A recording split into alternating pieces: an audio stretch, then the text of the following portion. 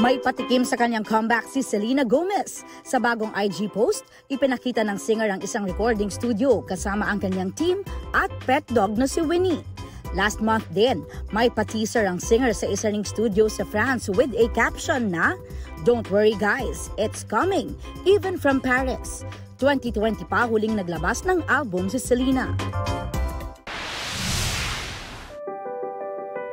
On his Swiftie era naman si Mark Zuckerberg. Dumalo siya sa Eras Tour concert ni Taylor Swift sa Santa Clara, California, kasama ang kanyang asawa at 3 anak na babae. Sabi sa caption ng Meta CEO, "Life of a Girl Dad." Featured din sa IG post ang twinning heart-shaped jewels sa mukha nila ng asawang si Dr. Priscilla Chan. Love Never Dies ang pinatunayan ng Oscar-winning actress na si Michelle Yeoh. After 6,992 days of engagement, ikinasal na siya sa fiancé na si John Todd.